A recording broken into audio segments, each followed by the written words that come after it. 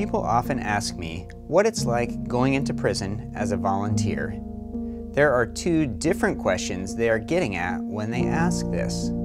The first is about the process of literally getting into prison. The second is more about who I meet in prison and if I feel safe.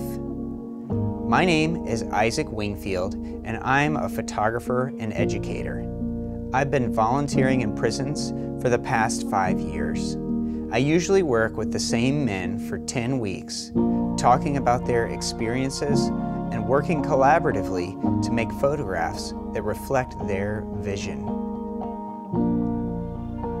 As for the first question, going inside is incredibly straightforward, but it's also totally unpredictable. This is exactly how prisons function, both predictably mundane and yet somehow never the same. But let's get started at the beginning. Before you can go into prison, you have to pass a background check and list any friends or relatives incarcerated in the system. If anything seems questionable, the warden makes the final decision at that facility. The dress code for prisons is pretty extensive. Socks and shoes are required, so no sandals allowed. No holes in clothing, no tight clothing like leggings, but also no loose clothing. It's a bit open to interpretation, so it's always best to play it safe. You don't want to be turned away right at the door. When you show up to the facility, you leave everything locked in your car, except your state ID and your car keys. Inside, you sign in and pass off your ID to the officer at the front desk. Then, you wait. There is always waiting involved when you go to prison. Sometimes lots of waiting if there happens to be an emergency lockdown drill, or there are just a lot of other people going in and out of the prison. It could be during a shift change, visiting hours, or just people being processed into the prison from another facility.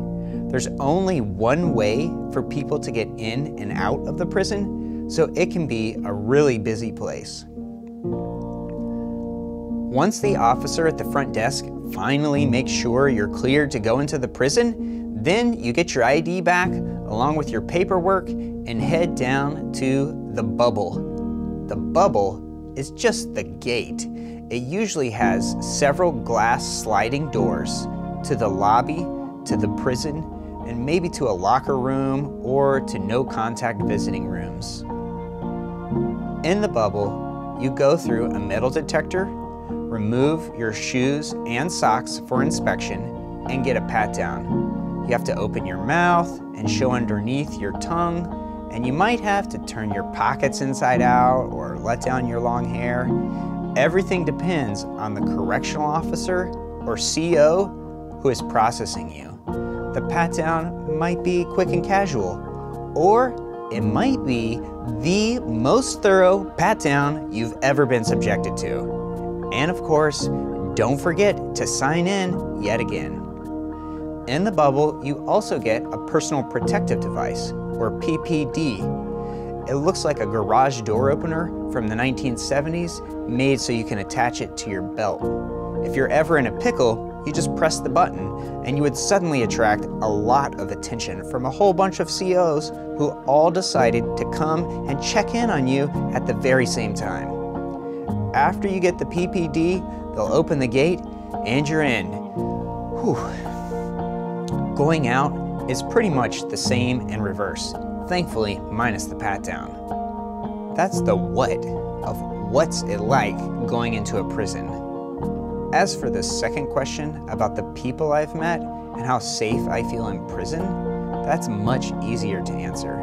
I've never even thought about using the PPD. I feel just as safe in prison as I do in the free world, if not even a little bit safer. Everyone is super excited to be in the workshop, and no one wants to do anything that might jeopardize their participation. Just like the students who enroll in my classes, the people I meet in prison workshops all come for different reasons. Some people are eager to learn anything and everything that they can while they're in prison. Some people are looking for another creative outlet. Some people are bored and looking for something, anything that is outside ordinary prison life. Some people are just excited about meeting new folks or getting a vicarious connection to life on the outside. People who haven't volunteered in prison miss hearing the voices and stories of men and women who are incarcerated. The photos are a taste, but you should hear some of the previous participants in their own words. I am 44 years old now, and when I was 16, I went to prison. I was incarcerated for 25 years. I came home when I was 41. I didn't have no clear vision of how to go about making sure that I came out a better person when I was sentenced to spend the rest of my life in prison. I was told that I was going to die in there. I took great pride in learning everything that I could. I did 25 years, 2 weeks, and 5 days. I went in at 17 years old. I resurfaced at 43.